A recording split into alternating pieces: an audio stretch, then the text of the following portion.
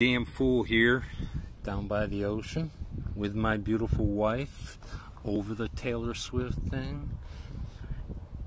Whatever, okay? What I want to talk about is something fucking important. People that talk out of the side of their mouth. You gotta watch out for these people because they are fucking badasses. When my uncle went into the Marines, he was a straight talker when he went in. When he came out of boot camp, he was talking out of the side of his mouth like this. And you knew not to fuck with that guy. Because they are fucking, they're like right from the hills of Tennessee. That's where he learns that shit. And now that I'm older, you know, his fucking mouth is completely on the back of his fucking head. And when he gets drunk and he wants to give me a fucking real beating lesson, you know, which I'm sure I got coming because he says I do, I have to walk up to him from behind now so he can fucking smack me.